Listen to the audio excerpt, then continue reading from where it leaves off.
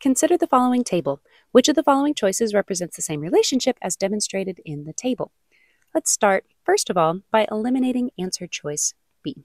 Answer choice B has a graph that is not a linear function. Anything that has a curve to it, something like this U shape or this kind of cubic function shape, anything like this is not a linear function and is not something that will be covered on this test. So any graph that looks like this is an easy first thing to eliminate.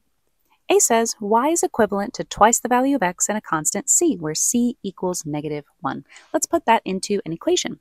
Y is equivalent to twice the value of x, and, which means to add, and a constant c, where c is equal to -1.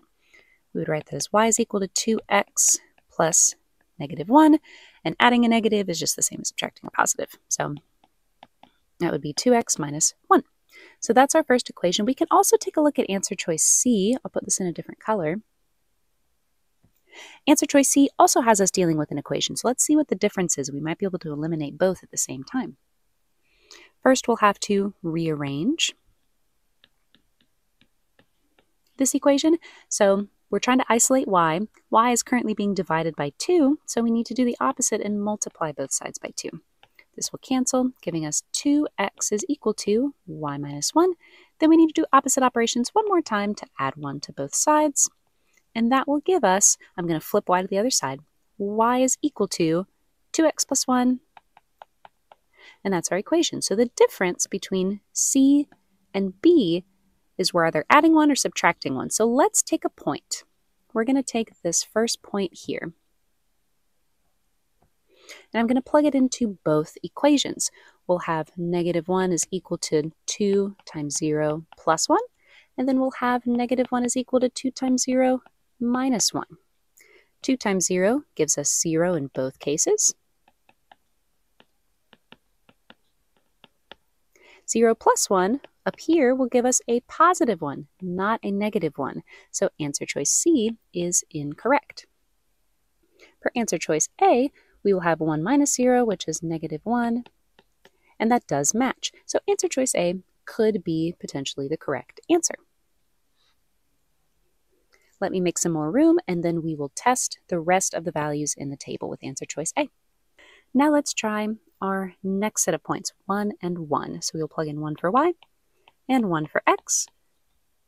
2 times 1 will give us 2, minus 1 will give us 1. So this point is correct. Let's do another one. 2 and 3. So we will have 3 is equal to 2 times 2 minus 1. 2 times 2 is 4, minus 1 is equal to 3. And for the rest of these, you can kind of see the pattern. We can almost do this in our head the rest of the way. 3 times 2 will give us 6, minus 1 will give us 5.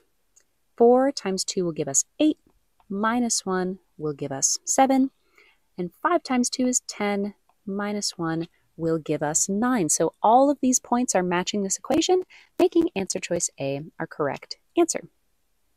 At that point, you can mark A and move on with the rest of the test, but for the sake of the video, I'll show you why D is incorrect.